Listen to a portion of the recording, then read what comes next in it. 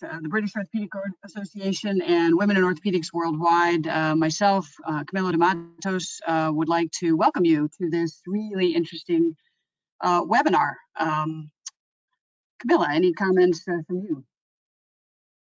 No, I'm very happy to be here and to have this great panel, international, and to discuss something that is it's not the most common topic, we can say. So we thought it's such an interesting topic, this idea of career breaks and how to bounce back after a break. And whether you're planning to take time off or not, sometimes you will be personally affected by something that requires unplanned time off, and how to manage that. So on the webinar today, we'll be talking about both planned and unplanned career breaks, things like a planned sabbatical, a research year, parental leave in various forms, both for men and for women, extended vacation, and then, more personally disturbing at times, either injury or illness of yourself or a family member. We'll talk a little bit about some of the stressors for taking a break. What are the coverage issues? Whose responsibility is that to manage the coverage issues for your practice? What's the effect on your reputation for taking time off? And is there a gender difference related to that? The finances of taking time off. What's the stigma for taking time off? And how does it affect someone's career trajectory if they're in an academic path? There's also separate stressors for returning and bouncing back from a career break related to, depending on the time that you were off, what the level of competency you might feel returning after an extended period. Has your position or role changed in the interim? Does your schedule need to be modified because of your own personal, perhaps, limitations in returning from injury? And then we also, as we were planning and discussing with the panel this webinar, there's a wide variety of parental leave policies in orthopedics around the world, anywhere from 2 weeks to a year. And I think we'll hear from various speakers about this important policy and how it is seen in different countries. I'll turn it over to you, Camila.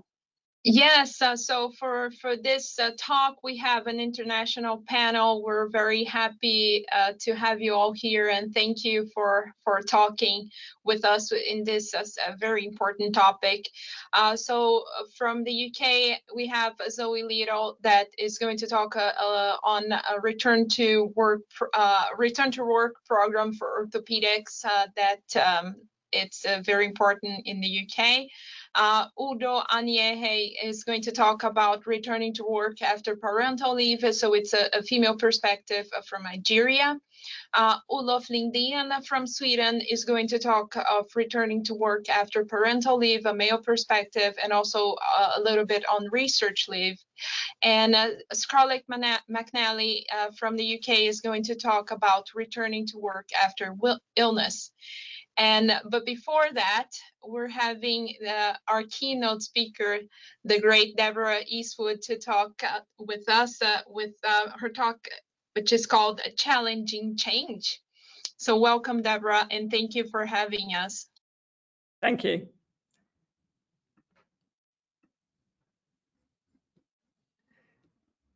So, thank you so much for inviting me to talk and to join Women in Orthopaedics Worldwide and the International Orthopaedic Diversity Alliance. Oh, goodness, after all our practices, has that gone wrong? No, it looks great. Okay. We'll take away our pictures and let you have the screen. Sorry, okay. Practice makes perfect, maybe. So the topic of my talk today is a little bit about challenging change. I have to warn you, on the whole, I don't do change. When my colleague and I were offered a larger, brighter, less cluttered office, we actually said, no thanks, we'll stay put. And yet, despite the fact I don't do change, I've chosen a specialty where change is inevitable. The process of growth is at the heart of what I do, and my patients change from the embryonic life through childhood to young adulthood, and of course, beyond. Overall, I have to say, medicine has been very good to me. It's guided my growth from a shy child who was mortally afraid of blood, through the joys of training at home and 2 spells abroad for fun, into my consultant post via a bit of time off doing research. Medicine has also supervised my transition from an adult, largely trauma practice back to the true roots of orthopaedics, the care of the child.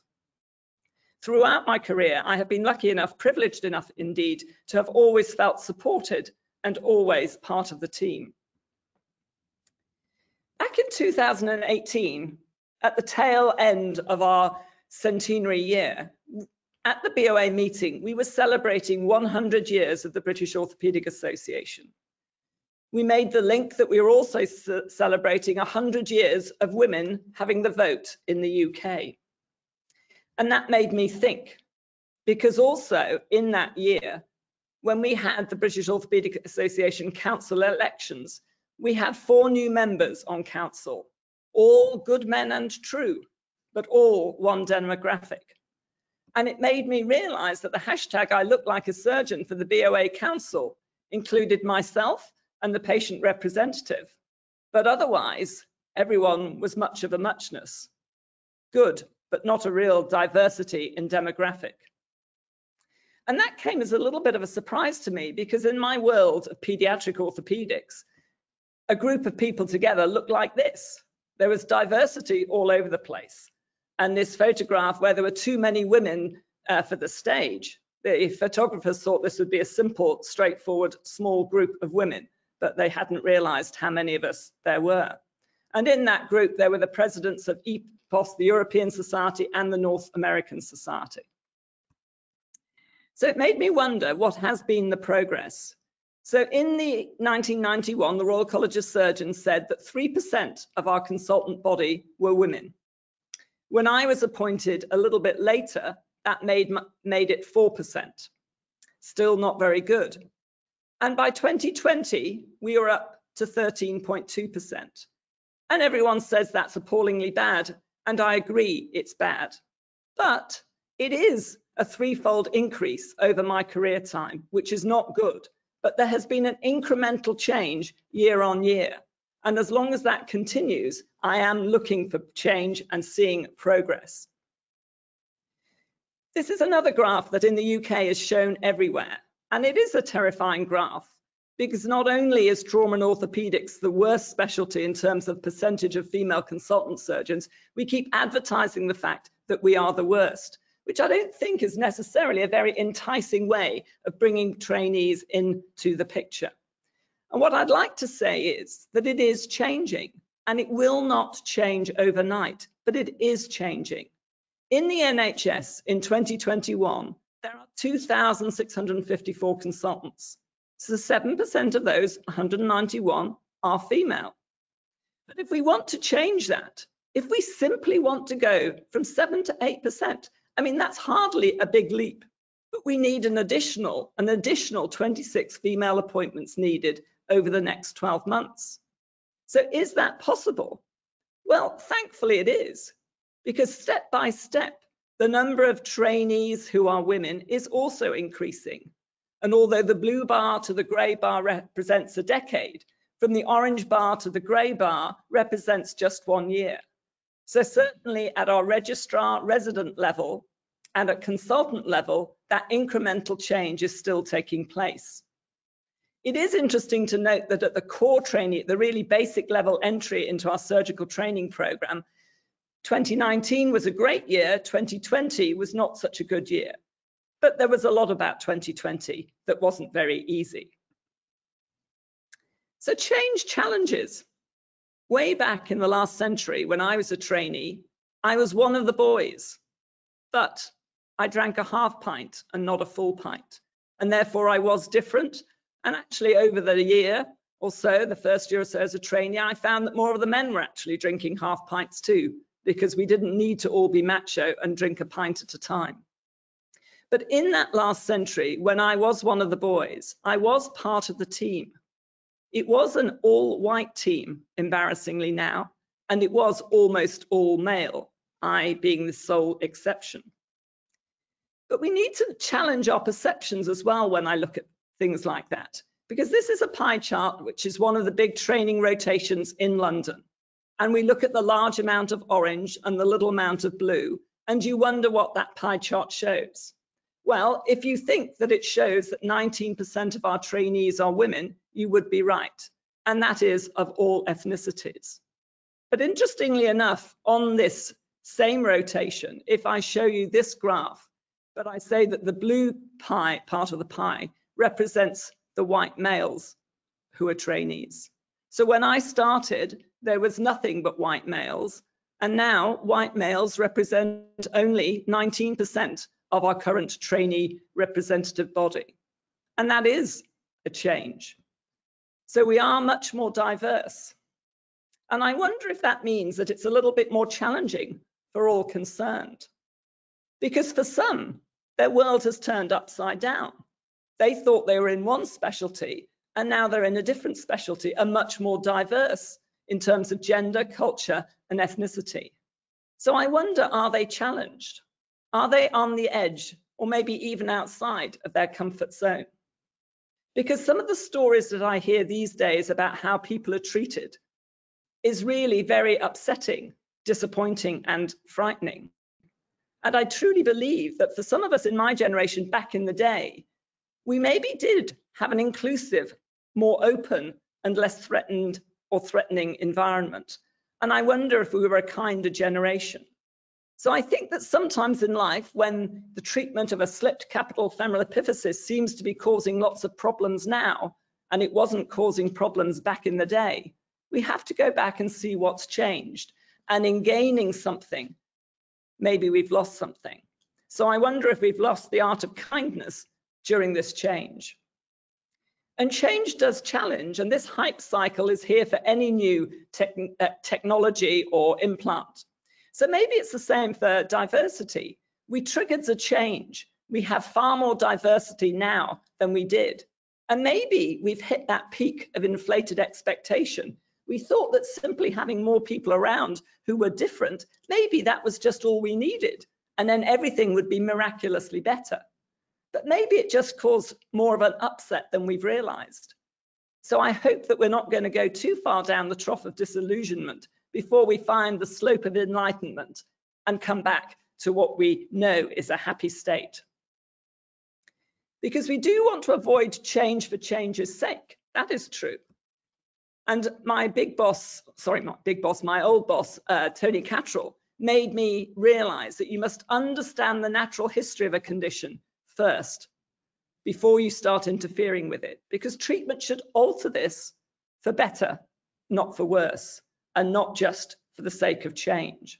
So similarly, if we're going to change our working environment, we need to make sure that we understand what that change is going to look like and what upset, if any, it will cause, because it will be for the better, but it will be upsetting process perhaps whilst we change. So that not all change is good, not all change is easy. And these part-time trainees are often perceived to be not here when you need them. So maybe we need, in fact, we definitely need to adjust our perceptions, not our expectations of good care, but our perceptions of how we can deliver good care when everyone is working a little more flexibly or a little differently than they used to do. So when we're challenging change, we need to perhaps think of new words and have a new understanding of what this new workforce and working patterns look like. In the UK, if you're not quite up to hitting your targets, you get a training extension. And I wonder if that sort of implies that there is a little bit of a failure along that line. You extend your training because you haven't been able to keep up.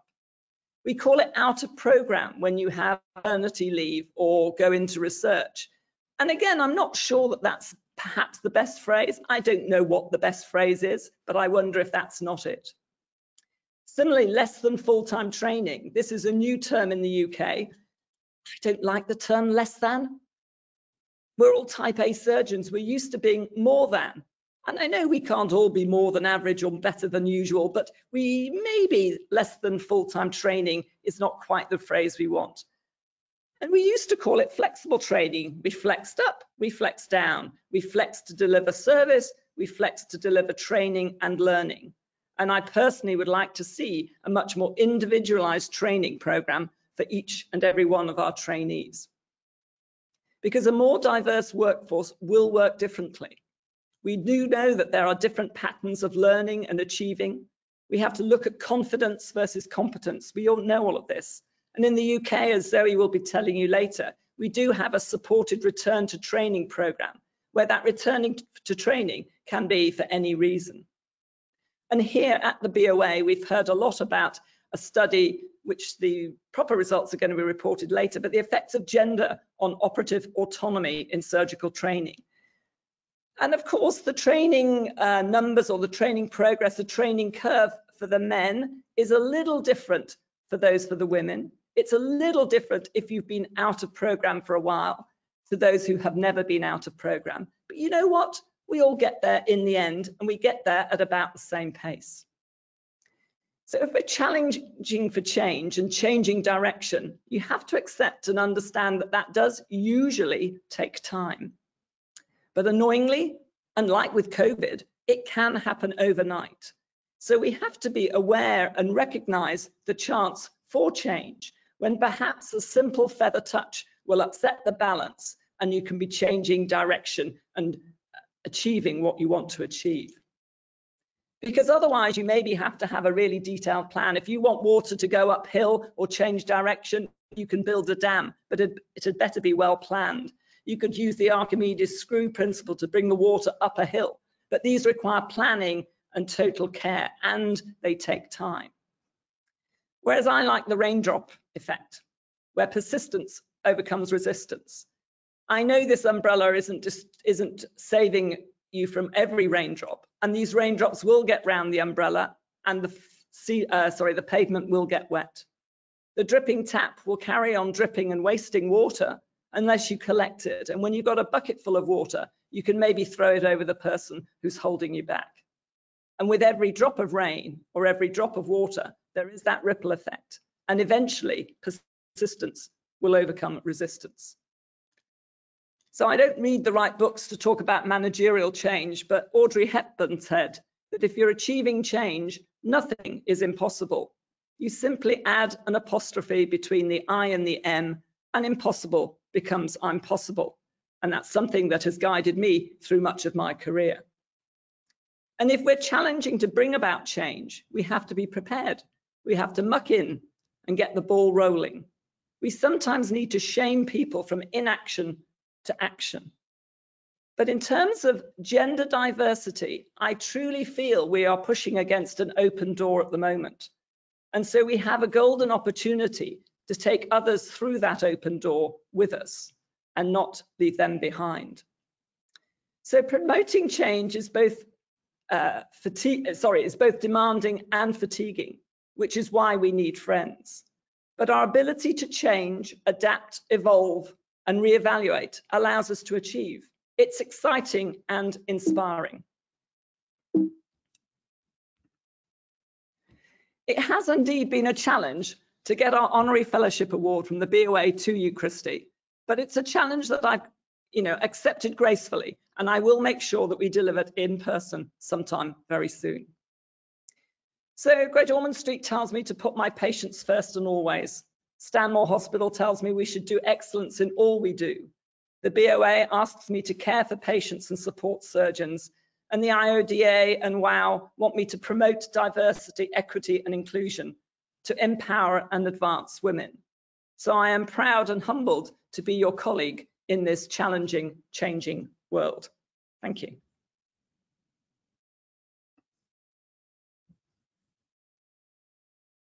This was a wonderful, wonderful talk, Deborah. Thank you very much for this. My pleasure. Very inspiring, really. So I guess we can call our first speaker, first panelist to challenge change. This is Zoe.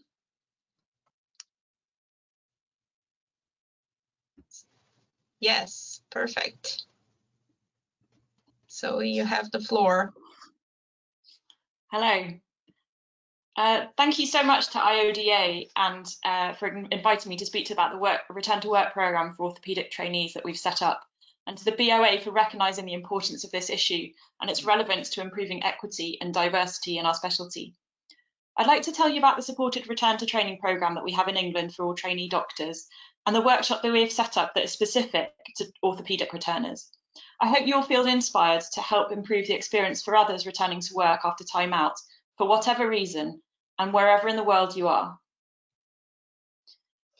There are around 1,100 orthopaedic trainees in England in any given year, around 25% of whom are women.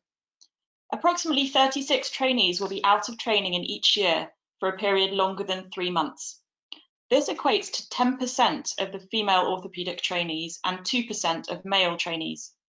Parental leave is the most common reason, taken by around 20 trainees each year. And this is followed by research and career breaks. On average, women take around 9 months of parental leave and men 6 months, but this remains low in orthopaedics and the UK as a whole, beyond the standard 2 weeks of paternity leave. Research leave is typically around 2 years, but some of this will still involve exposure to clinical practice, and career breaks average around 8 months. The return to work period invokes positive emotions, returning to the specialty and craft that we love, making a valuable difference to the lives of our patients, enjoying banter with our colleagues, and regaining a major part of our identity. But it can also lead to reduced self-confidence, worries about making correct decisions in a timely fashion, fade of operative skills, concerns about not being up to date, wondering how to juggle work with new responsibilities, and fears about returning to a less familiar work environment with new rules and regulations thanks to the pandemic. I'm sure we can agree that this outdated approach to returning to work does nobody any favours, least of all our patients, although it was not until 2018 in England when a better strategy started to become more mainstream. In light of the Hadiza Bawa-Garba case, Supported Return to Training is an initiative set up by Health Education England, which aims to help trainees who have been out for more than 3 months reintegrate into training and get back up to speed by providing an individualised return package. The trainee works with their educational supervisor to include various different elements, including an enhanced supervision period, attendance at refresher courses, mentoring, coaching, and funding for conferences, workshops, and other courses. This has really taken off in paediatrics, anaesthetics, and GP, where there are large numbers of trainees taking time out, and popular specialty-specific workshops and refresher courses have evolved over time. Until our first workshop, which was in October 2020, there was no T&O specific programme. Our programme was pioneered by Shirley Chan, a general surgeon in Kent and champion for the surgery support programme in her region, with help from the team at Health Education England, and designed and delivered by myself and 3 other registrars who had experience of returning from time out of training. In planning the workshop, we reflected on the positives and negatives of our own experiences and used these to shape the programme. The first workshop ran alongside the regional induction for new registrars with a separate breakout session in the afternoon. This did allow us to include some practical sawbones skills sessions, but we felt that the workshop would work better as a completely separate entity to allow a safe space for clinical discussions when trainees were perhaps feeling a bit rusty compared to some sprightly new registrars, and for closer peer supports. The COVID restrictions in March 2021 took us to a fully virtual format, which is our preferred option going forward. We designed a one-day interactive workshop with 2 main components, peer support and a clinical refresher. We had 7 participants and asked them to keep their cameras on during the sessions, which improved the interactions.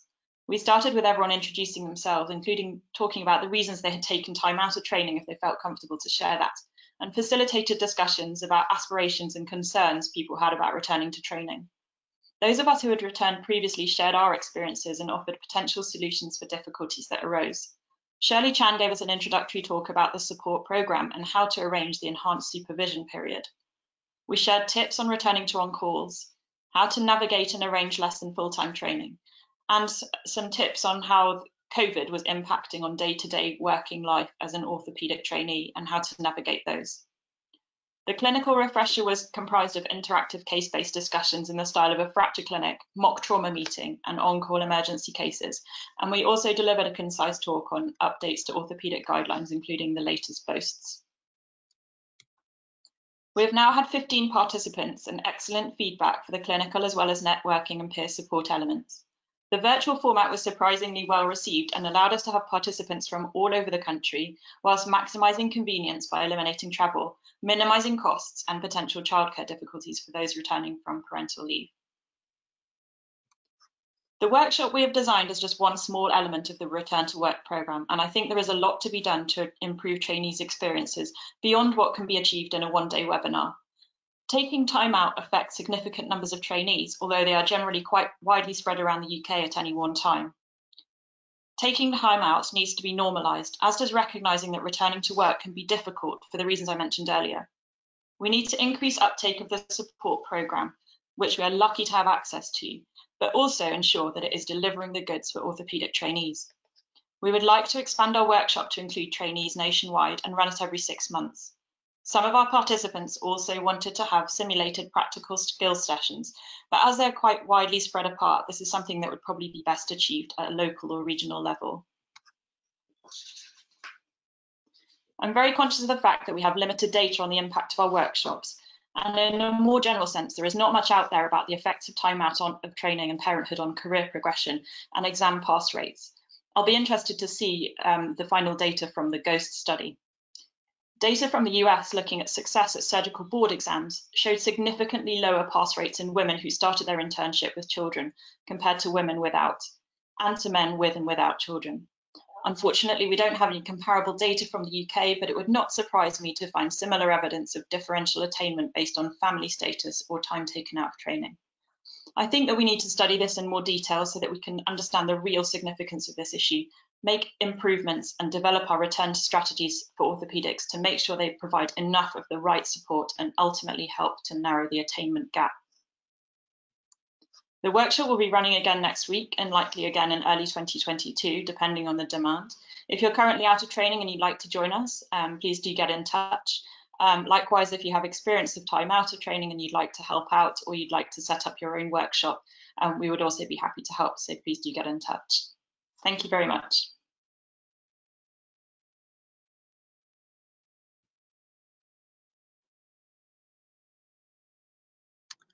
Well, thank you, Zoe. That it's the difference between talking about something and doing something. Looks like a wonderful program. Look forward to questions from the audience when we get to the Q&A. And I would encourage audience members to type in questions now, and we'll have the panel at the end.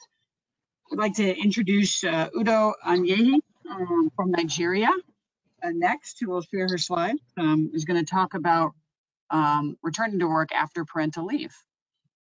And it's great to have these opinions from around the globe and commentary. It's wonderful.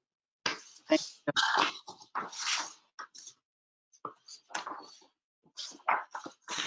you. Good afternoon, everyone. Thank you for the introduction. It's a pleasure here. And thank you to all that made IODA and WOW a reality. I don't know if you can see my slides. We can't, but you can put in presenter mode. It's perfect. Great. So I'll be talking about returning to work after parental leave.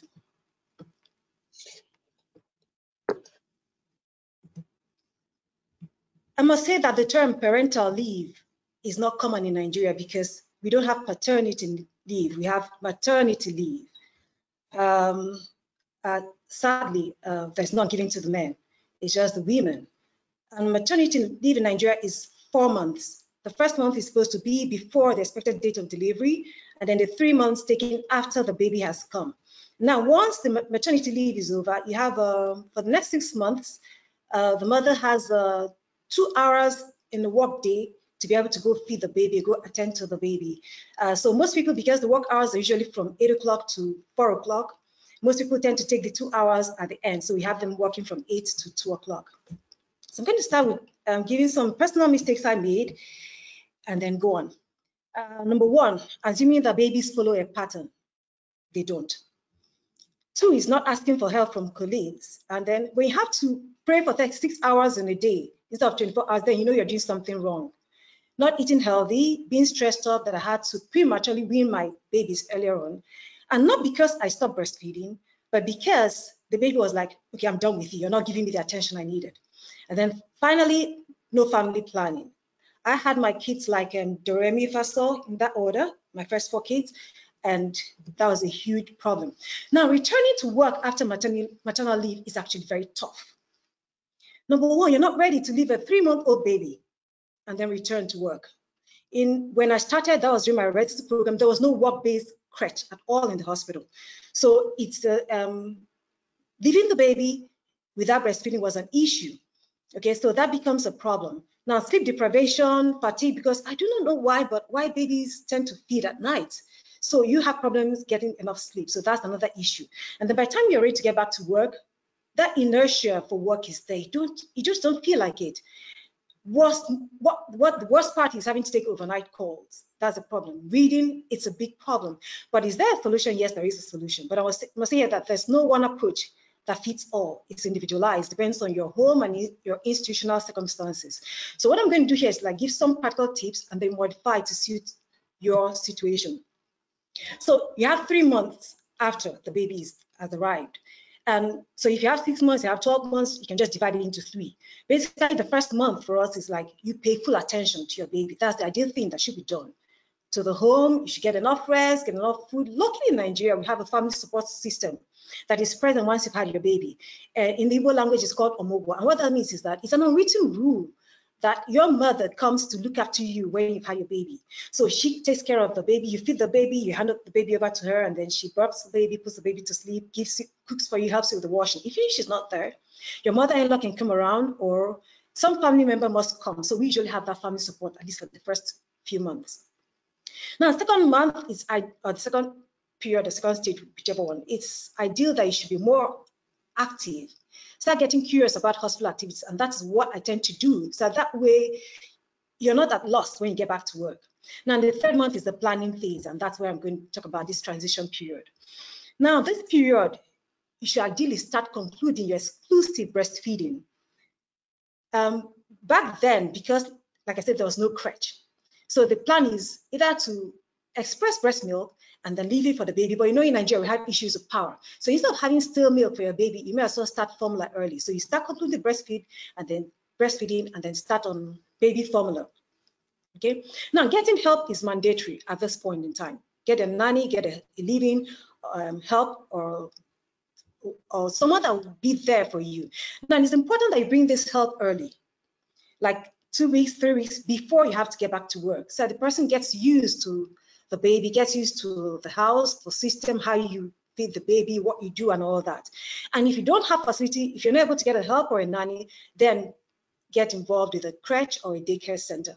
And of course, the early crèche start is also very important. You must do that like 2 or a week before you start work. So you can just drop the baby off at the crèche, register the baby there, of course, drop the baby, maybe go shopping for 1 or 2 hours, just so that you get used to being without the baby, and then baby also gets used to a new environment. It's important at this period to be organized.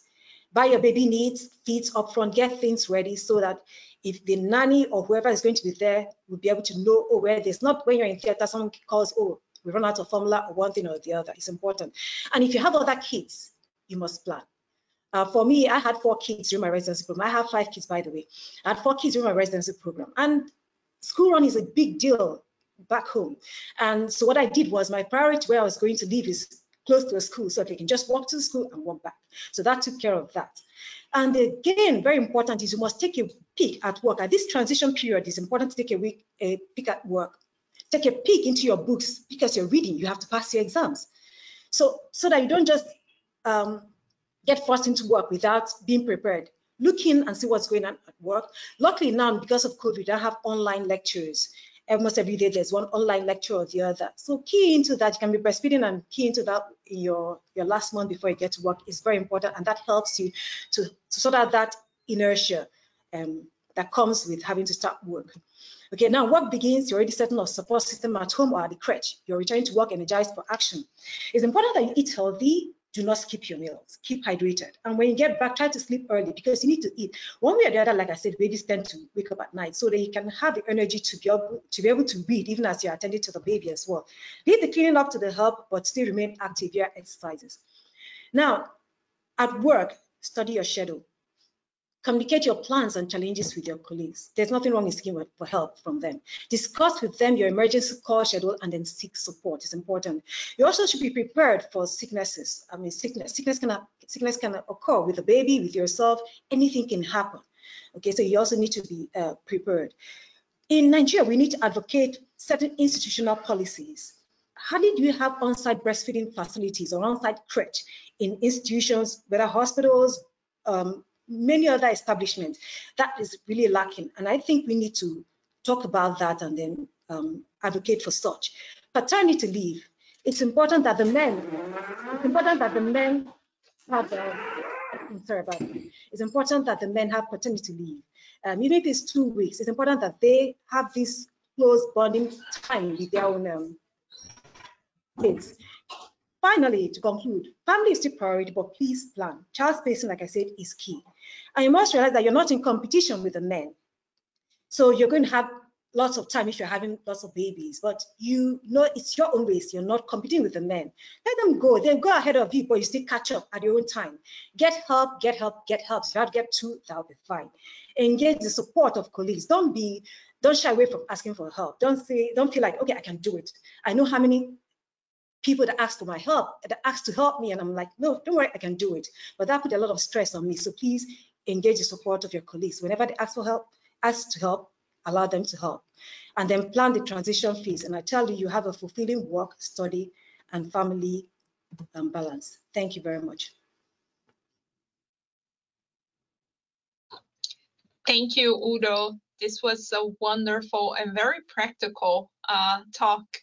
I wrote down a few questions that I want to ask you at the end of it. But right now we'll continue with our panelists, and now with a male perspective of parental leave, my colleague from Sweden, Olof Linden, is going to talk about parental leave and also about a little bit about research leave. Welcome, Olof. Thank you very much. It's a pleasure to join you from Sweden. You can turn your camera on, Olof. Oh, sorry. Yeah. Here I am. Hello, everyone. It's a pleasure to join you. And here is the presentation. You can see it as well, I hope. All right. So my name is Olof Linden. I'm a pediatric orthopedic surgeon in Lund, Skåne University Hospital. And I'm here to talk to you about returning to work after parental and research leave. And it's the male perspective here. And also the perspective from a quite unique place in the world, I think, in terms of parental leave. This is the reason I've been away. I'm in my second leave. 2 children, Ylva and Sixten, 3 years and 1 year old. I have to give to you a little bit of the background. The Swedish social insurance is quite unique, I think, in terms of parental leave. You get a total of 16 months of paid leave, where 3 months is reserved for each parent. And during this time, you get a child allowance of almost 80% up to a certain level from the government. And many workplaces, including public hospitals, will top that up to almost 90%. You even get an equality bonus of £1,000 if you share the time equally between the parents. And typically children will start kindergarten at I think more often 1.5 years of age. So there's a lot of time to share in the couple without taking time off from stealing time from the mother and child in the beginning. Well, my time off, I took with the first child, I took 6 months full time off, and then I had 6 months of part-time research, teaching, and child leave. And now I'm in my second child leave. It's a total of 9 months full time, and I will be back after New Year. And from my first round, I remember it was quite scary to think about coming back. And luckily for me and in my department, it's a very good support from my colleagues and my senior colleagues. And I remember that after 1 or 2 weeks, it was like I was never gone. And I guess this is because of the workplace attitude that I felt had that smooth transition. I don't think I gain anything like operating room skills from being home with my children, but I certainly think I gain a lot of things in a personal or family perspective, and perhaps also some professional skills because it certainly is a challenge to be home with small children, as everyone knows who's tried that. So I hope that is something that I can use when I get back, especially working with children and families. So in Sweden, we have this extremely generous system, but we haven't shared it equally over time. But I feel a change coming now for the last decade that male colleagues will use more of their parental leave time.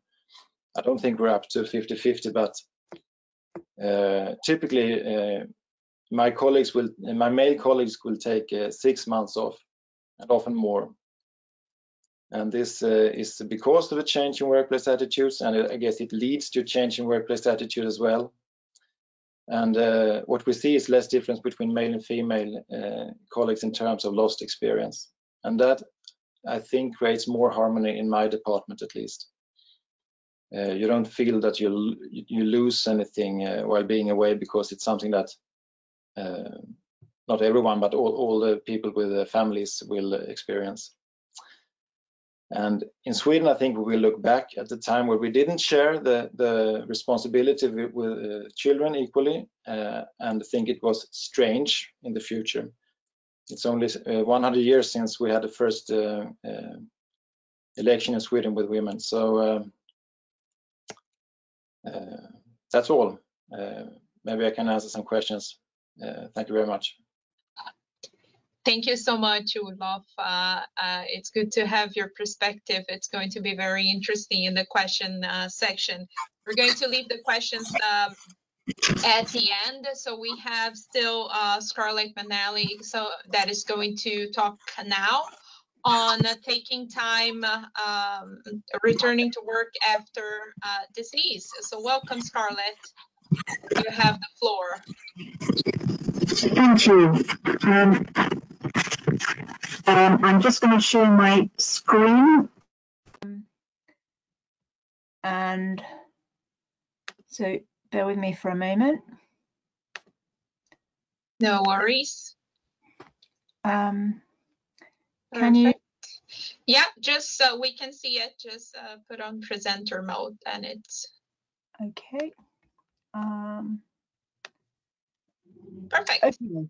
Lovely. Sorry, we've got a funny view of me up from my laptop.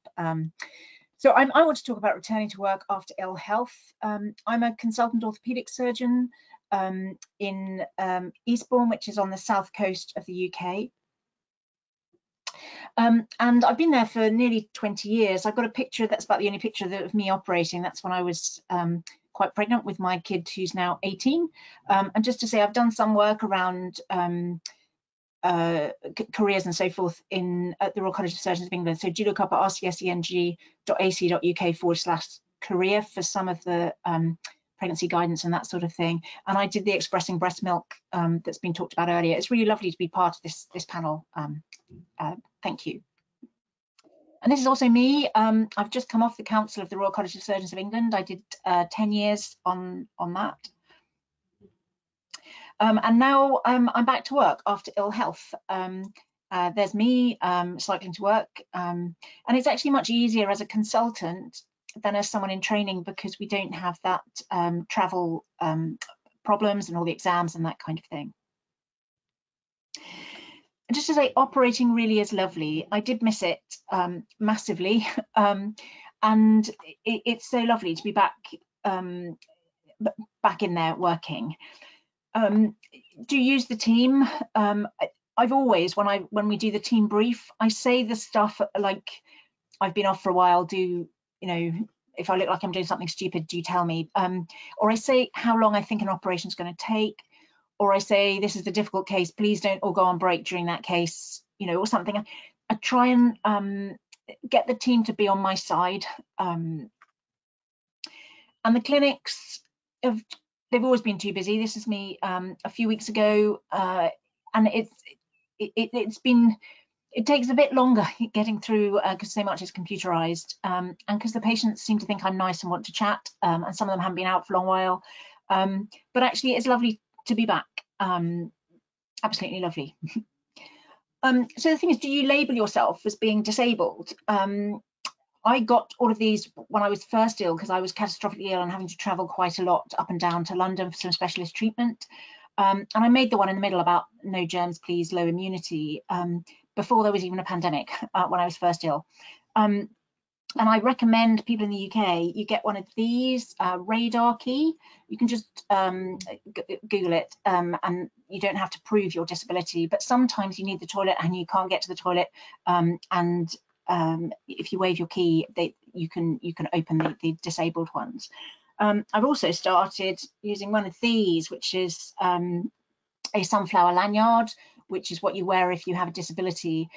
And actually, it stops people being annoying when there's something. As I say, I travel a lot, so people then realise my folding bike isn't a bike; it's my means of transportation to get on the train. If you see what I mean, it smooths things out. It stops people being annoying. So you have to work out whether you want to be labelled as someone with a disability or not.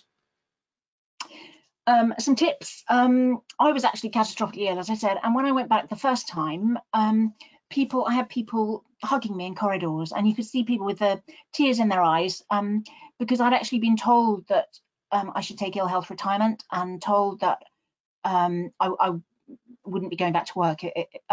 So they were really, really pleased to see me, which is nice. And you realise how nice people are. The other thing is aiming for good, not perfect. Throughout my career, it feels like as surgeons we're always pushing to go harder and better and whatever, but actually there's a lot of surgeons out there that are pretty average, and sometimes you can just drop back a bit, and so long as you're doing the right thing by the patients, that's okay. It does require, like anything else, planning to fit your exercise in, because that's really important for your health. The admin, the letters, the booking your car in for a service, all that kind of thing that might take a little bit longer, but you do need to plan it. Everyone should plan it in. And also, as someone who's still going, I've still got ongoing chemotherapy. I have peaks and troughs in what I'm good at, and I save stuff for myself, so that if I'm on a train journey where I know I'll be tired, I just sort out the references for something. And there are some letters that just go in the drawer, and once a week I just empty out the drawer and sort them out. So you have to kind of adapt. You can't be perfect all the time, and accept help. And the other tip is, in the UK, if you use the phrase reasonable adjustments, that scares the human resources managers, because that's a way of saying, I know that disability is a protected characteristic, and I know that you have to make reasonable adjustments for me coming back. And if you don't, it's illegal. So that's a phrase to be useful. And I do recommend a phased return. It's so you go back kind of 20% of your hours, 25% the first couple of weeks, and then 50%, and then full time. But you can go back on a phased return, still get your full pay. And I think you kind of need to be flexible, because what you think you're going to do when you're sitting at home and you're kind of fielding lots of emails, and I was doing lots of talks and writing and teaching and sorting out guidance and that sort of thing. What my plan was for going back to work kind of wasn't really realistic. And so sometimes you can go back, you can change your mind. And if there's any option to do what you're doing less than full time or part time, I would recommend you do it. I think life's too short. You need all that spare time to do the admin and not to be frazzled.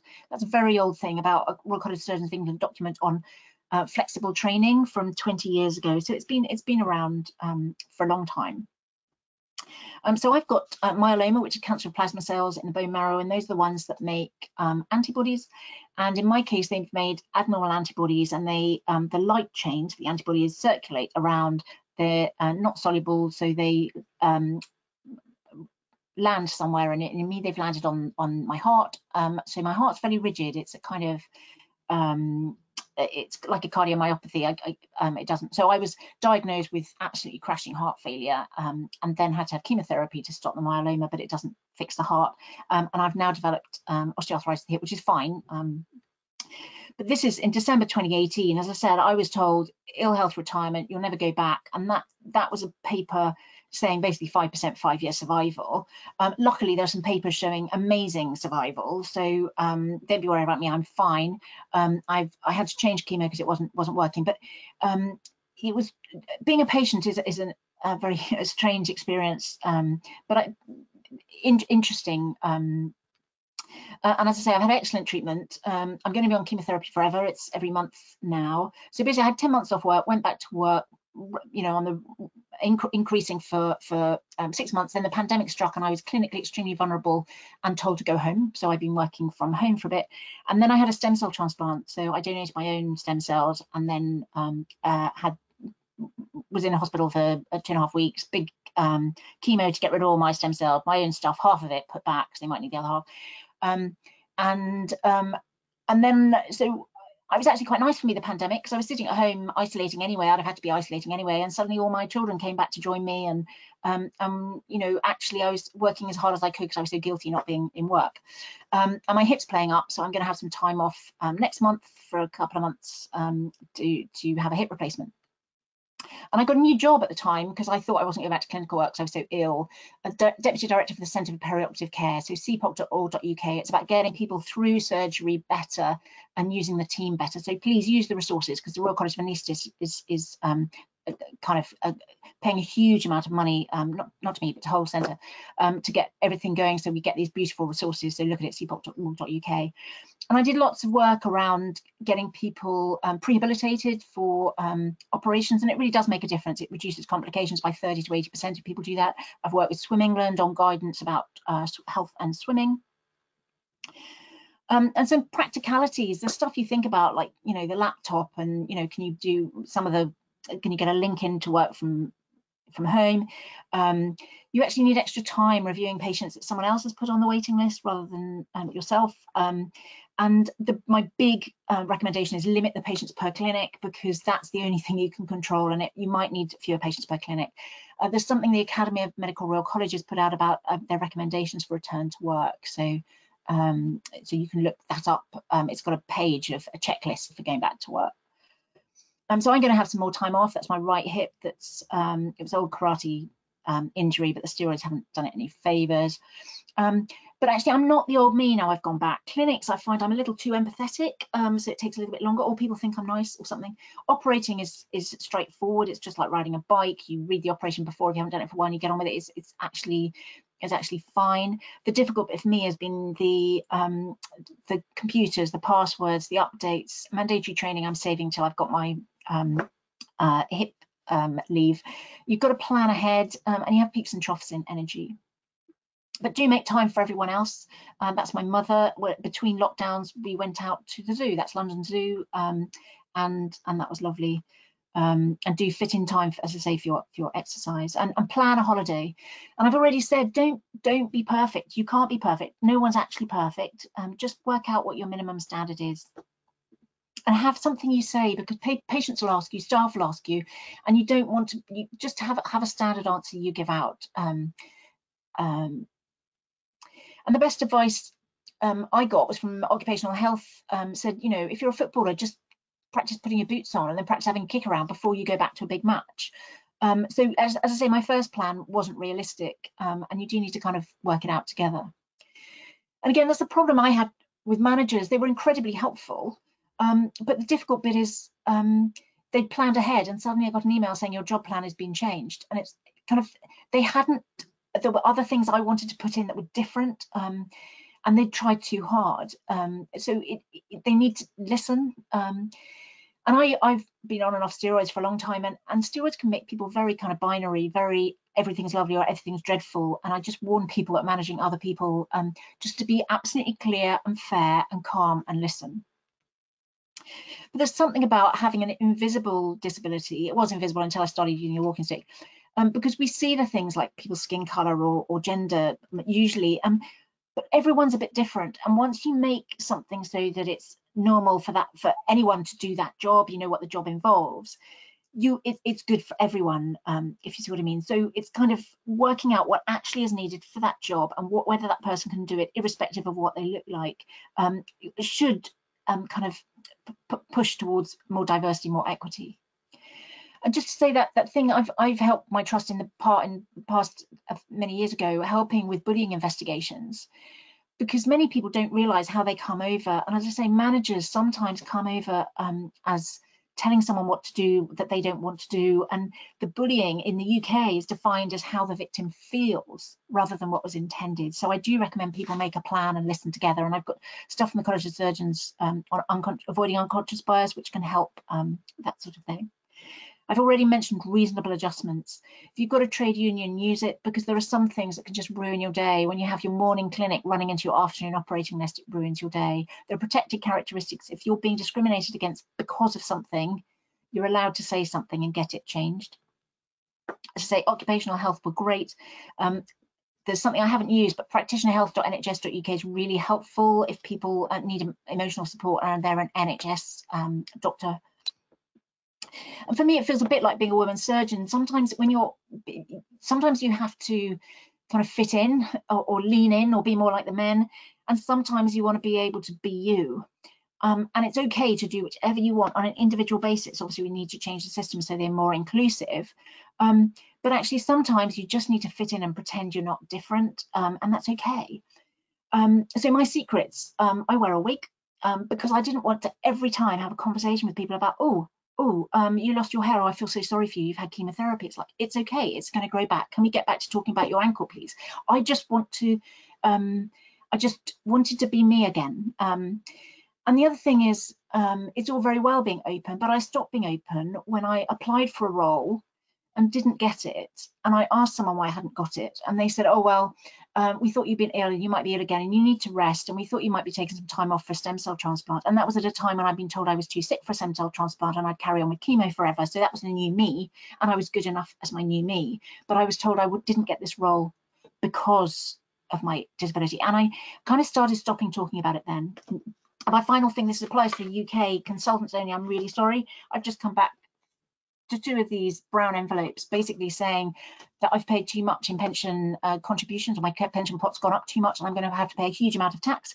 And this is what's limiting. Now I'm wondering how many sessions I can drop, even though it's a job I love to do. And this is happening to all consultants. And I thought I was immune because I'm part-time, but I'm not. So that's it. My big thing is be nice to your future self. Some resources I worked on, but I'm not on there anymore, rcsng.ac.uk/study/career, or you can contact me on Twitter at Scarlett McNally. DMs are open. So, yep, that's it. I'm going to stop sharing and hopefully I can get my...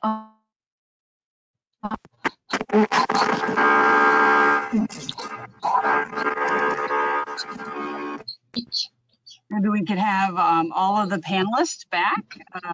Want to applaud all the panelists for their insights. I also want to applaud, I'm not sure I've been on a webinar where we were perfectly on time.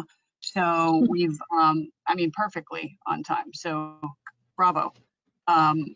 We will have plenty of time for an interactive discussion. There are questions already in the chat that we can start with from the audience, but really encourage, we've got 30 minutes to really query these amazing speakers about their experiences, their thoughts, and try to help the of you in the audience that are perhaps dealing or will deal with these types of career breaks. I just want to say one thing. I want to thank you, Scarlett, for being so open and sharing this with us. It's very impactful to hear what you said, and and very interesting to see how much you advocate for yourself. Because I don't know, like we as doctor, when we have family members that are sick or people that we know, we usually advocate for our family because we know the system, so we try to help them. But it's very interesting to hear how you advocate for yourself and those how does it work? Thank you for that. Thank you. If we look at the, oh yeah, go ahead, Scarlett, please. I was going to say I'm in a privileged position because they can't sack me. You know, I'd really have to do something bad to sack me. You know, I'm a consultant, so it's just adjusting and then working with your colleagues so they don't think you're making them work harder because you're doing this. So I appreciate it's different for people in different training positions or in a less stable job.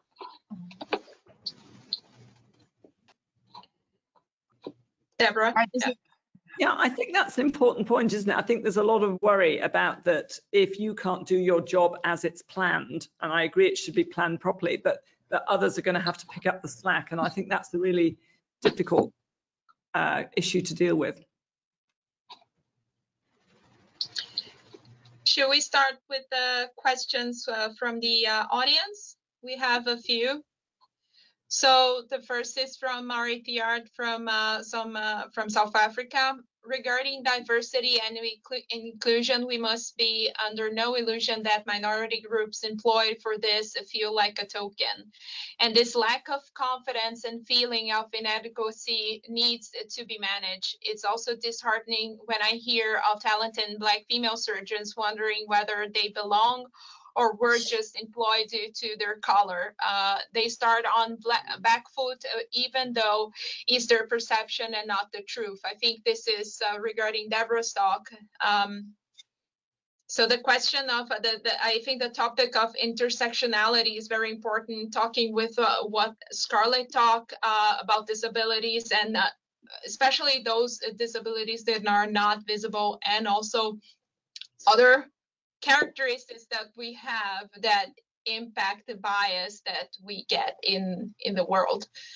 Deborah, what do you have to say about Marie's comment?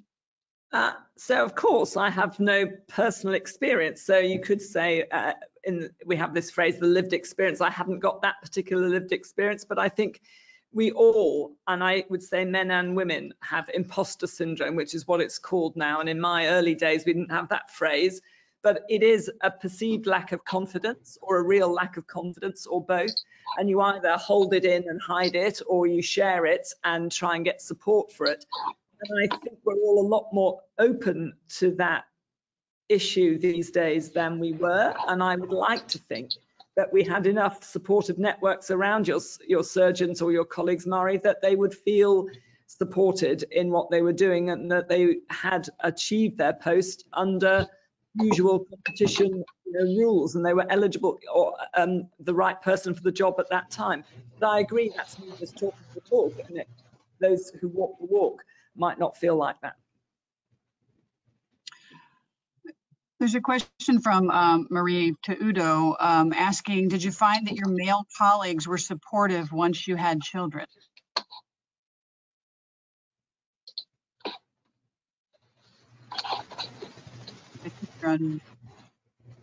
Yes, the male colleagues were actually supportive. Yeah, when I had kids, they were pretty supportive, offering to help. I was more like, no, I'm fine, because I felt being away on maternity leave, I had lots of work to do. Why would I also come back? And then they allow them to do the work. So they were very supportive. That's the answer. Great to hear. We have one to Olof. In your country, with so much maternity leave, also from Marie from South Africa, who does the actual work? In my country, when we have a finite number of trainees, so if one is away, the other have to work harder, pick up more shifts. How do you get it right?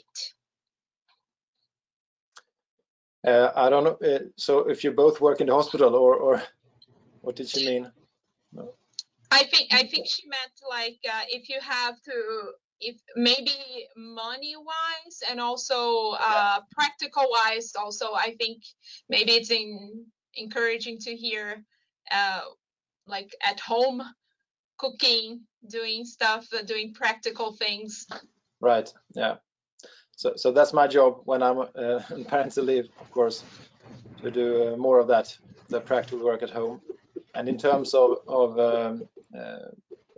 work, I mean, we get a lot of support from the government. So of course you earn much less.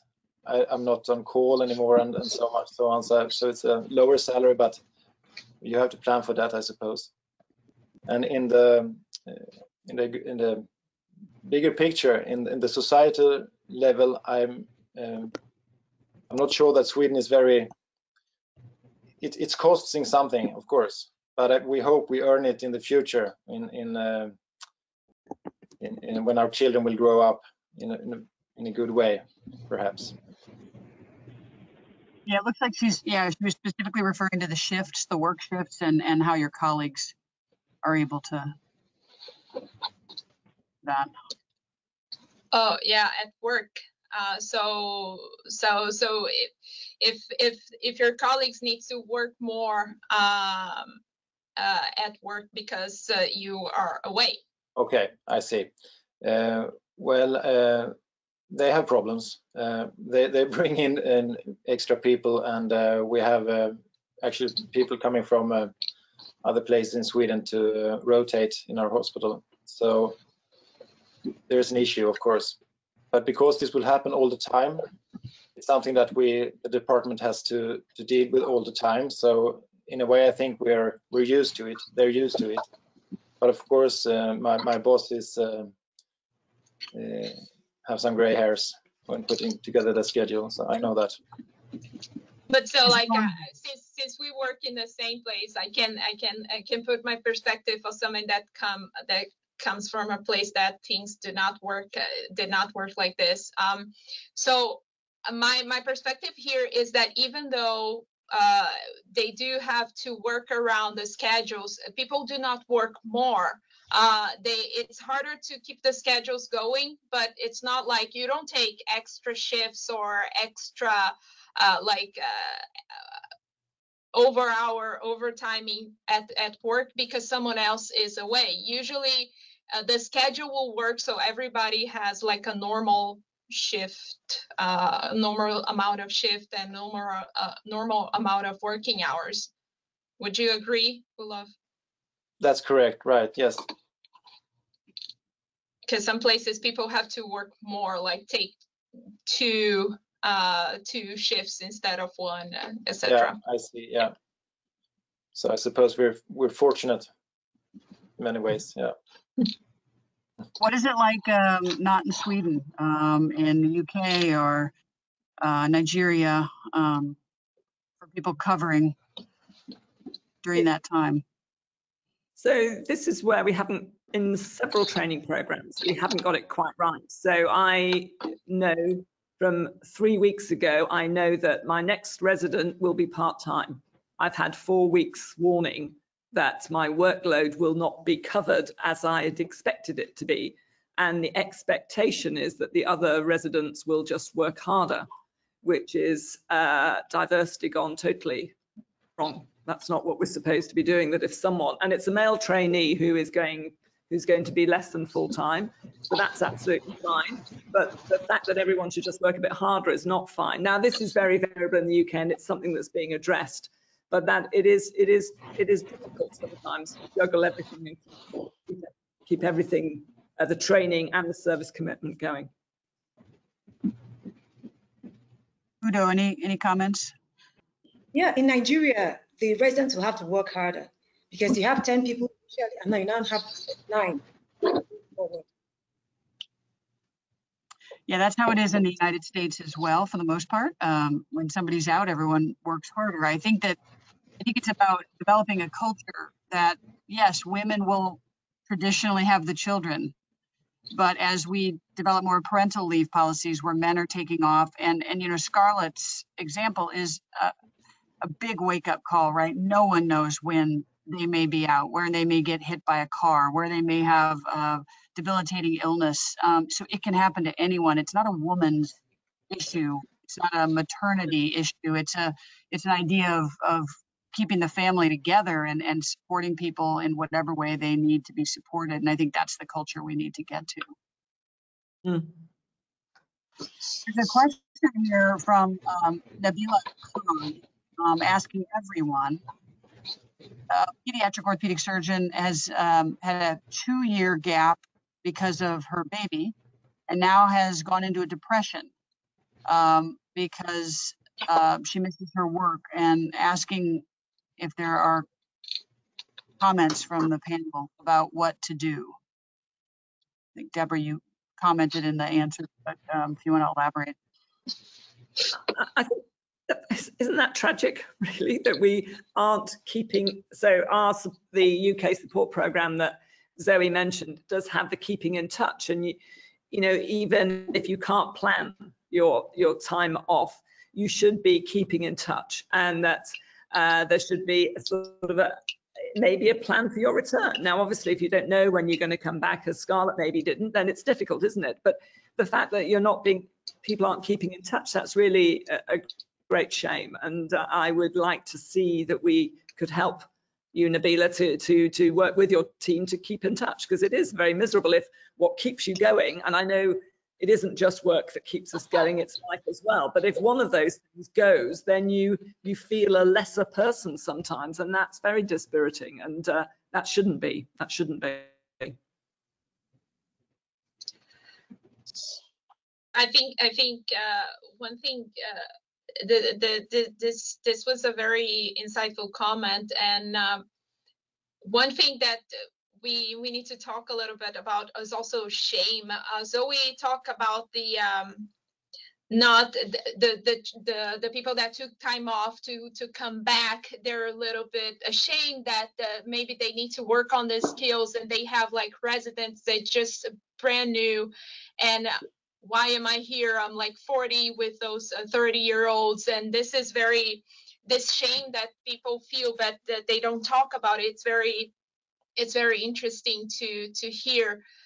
In Brazil, our association, we have a program to help women to get board certified, and a lot of them that do not have board certification is because they took time off for maternity leave, and now they're ashamed to do the test again and to study or to discuss this. So we made a group for them to be completely open and feel safe to share their experience and their difficulties, so we can try to help them.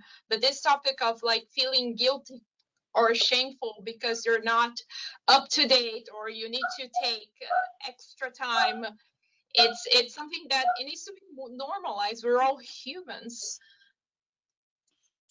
I think there's still a huge amount of stigma about taking time out for whatever reason it is, and when you return. And I was speaking to a colleague who'd done a PhD, and after he returned, he'd had three years out, and when he returned, everyone said, oh, you probably can't even remember which way to hold the knife and things like that. So there's a lot of, it's sort of banter, but also low grade harassment, really, isn't it?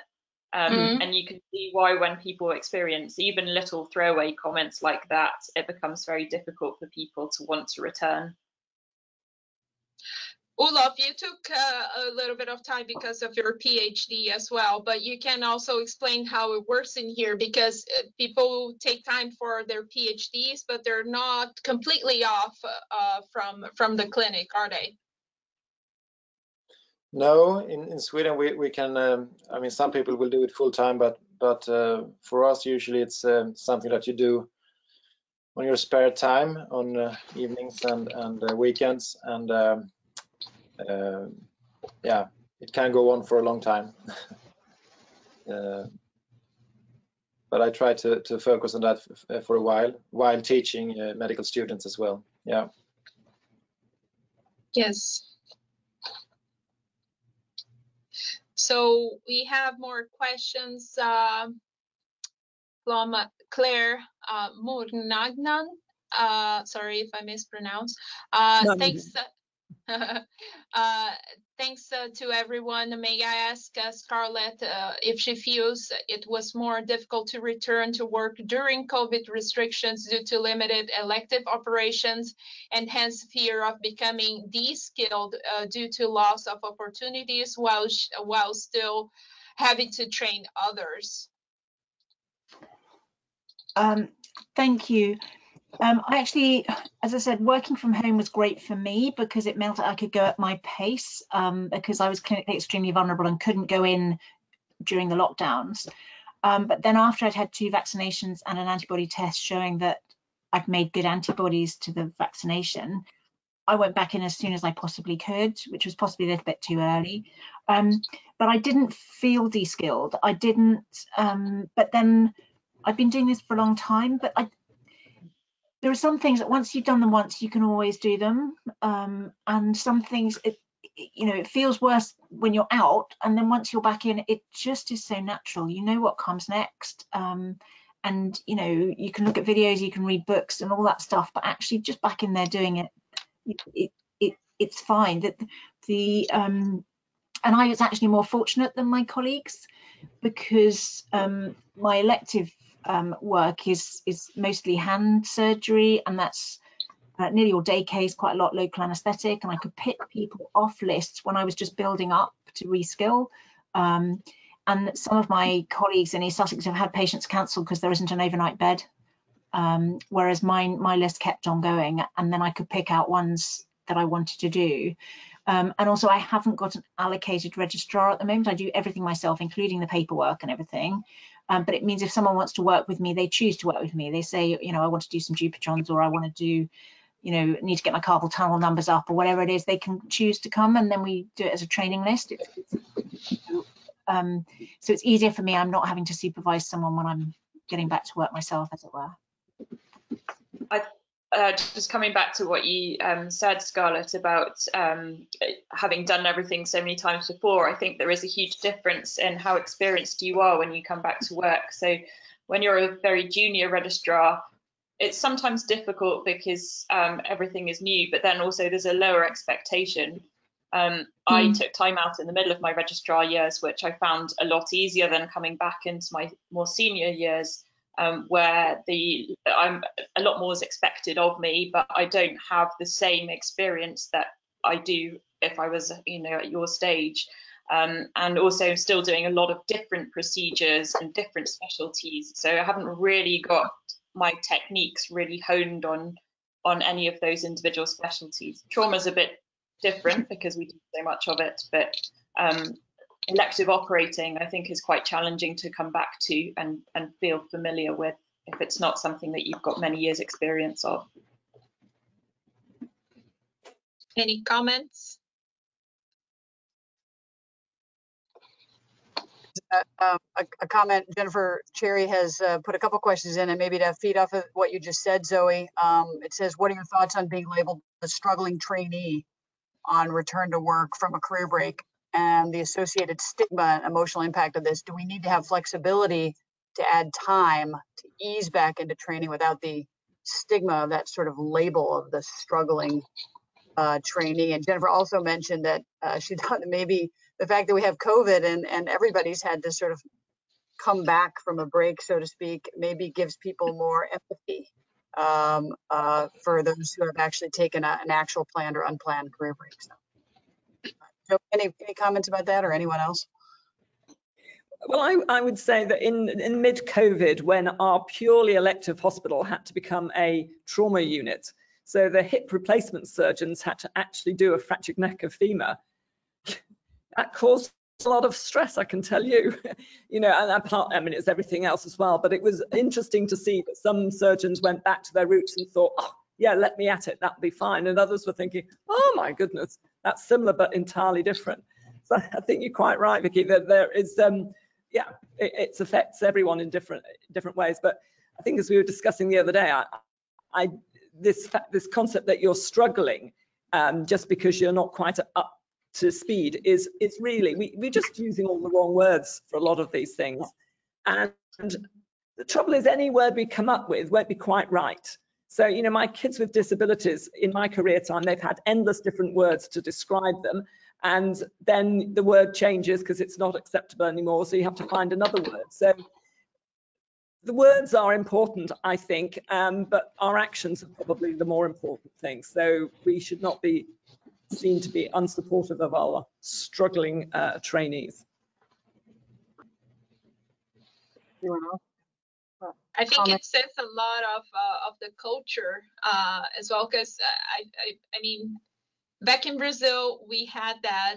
Here in Sweden is completely different. And I'm not saying like we don't have problems here in Sweden, because of course we do, but it's so how society works and how the culture is, it impacts so much in more aspects of our lives than I realized. So it's interesting. I have a question or and a comment. You know, some of these things are structural, and anyone that's working in an academic center, you take time off for parental leave or anything else, your ability to move up the promotion scale is inhibited. And without a conscious effort on the part of the institution to accommodate for the fact that perhaps women have the greater share of childcare responsibilities, or someone is ill. Do other people in other countries have their institutions that allow for an extra year to be considered for promotion, or allow for that flexibility? We at where I work at University of Pennsylvania, you can petition for you know, an extension in the time that it takes to get promoted, so that you're not penalized. But how does it work to get promoted in the US though? Like, do you have to wait a specific amount of time to be promoted? So?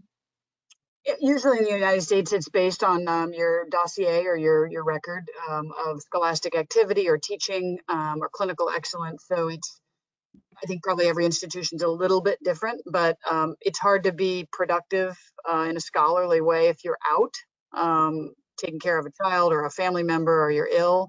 So, you know, it means that you sometimes drop off of that upward trajectory of scholastic activity. So again, allowing people that flexibility is important. Otherwise, you end up further behind. Again, this affects most people, the people who are in an academic environment, not so much the same private practice. Curious as to what others have seen. We need to make structural barriers go away. The UK for a long time has said it's your stage, not your age, and therefore, you know, that implies that time out for any reason should not affect your career progression. And that's not always, that doesn't always happen quite like that. But I think we're better than some places at trying to maintain that. Stage is what we look for. And in fact, you know, when you're looking at promotions, you're not allowed to know person's age. That's taken off. Now you can find out. But I mean, it does make it difficult. And of course, you know your colleagues well. But it's, hey, it helps. It's a start. It's a start. From a trainee point of view, the curriculum has recently changed in the UK, whereas it used to be far more time-based. It's now competency-based. That's a recent change that's come in this year. So it'll be interesting to see how that impacts on training progression. Yeah, in Nigeria, it's a bit, it's part of the same thing, but it's different with the residents and then the consultants. For the residents, the promotion, you have to pass your exams. When you pass, you're promoted. For the consultants, it's about time. There's a period of time based on what you're supposed to do. And then when the time comes, you get promoted. Now, whether you have your maternity leave there during residency or as a consultant, once you're done, the time you took for your maternity leave, you take that same time to prepare for exams or prepare for whatever it is you want to do. And then you get promoted. So it's more like about utilizing the time after the maternity leave, and then prepare for your exams, and then you can get your promotion once you pass your examination. For the consultants and your competency and all that is involved to promoted. It's just a matter of time. With 5 years, you must clock the 5 years and then get a promotion. Olof, would you like to talk how is it in Sweden? Yeah, well, I don't think your time off being on parental leave it doesn't count for anything in Sweden. That's the next step, next level perhaps, because you do something for your society, I suppose. But in terms of promotion, I think you need a certain amount of time and a certain level so you will be set back by parental leave. Of course, that's the risk. We have just a few minutes at the end. I thought it might be nice if we just went around the panel and asked just maybe thoughts about your best advice to someone who ends up on a career break. You've mentioned it in your talks, but if you could just summarize in a couple sentences, what is your best advice to someone who either has a planned or unplanned career break, just so we can hear your final thoughts. Who wants Deborah, to start? So I would say be kind to yourself and those around you, and keep in touch, and see what you want to get out of your break and what you don't want to get out of your break. So if you want to keep in touch and do a bit of work or a bit of a project, then I'm sure we'd like to think we can help you. If you have to or want to take total time off, then that's absolutely fine, but just keep in touch on a friendly basis. I would say seek out people who have gone through something similar and who can share their experiences with you, and also find bosses who will be supportive of your return and will supervise you adequately when you come back.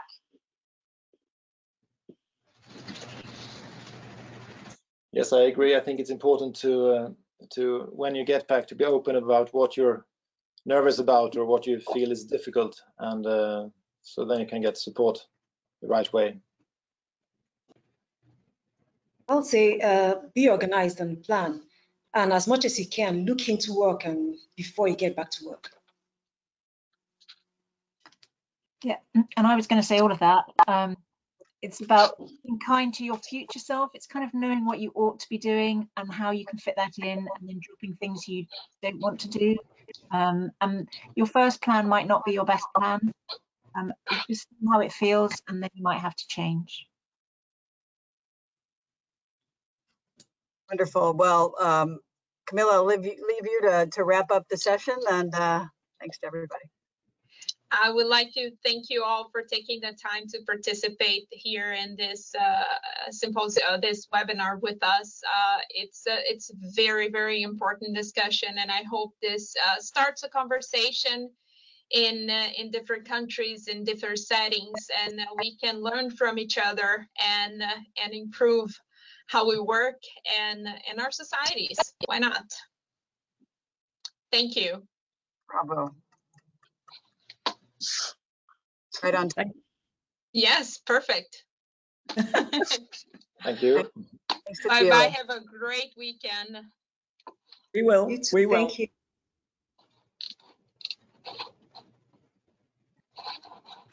How do we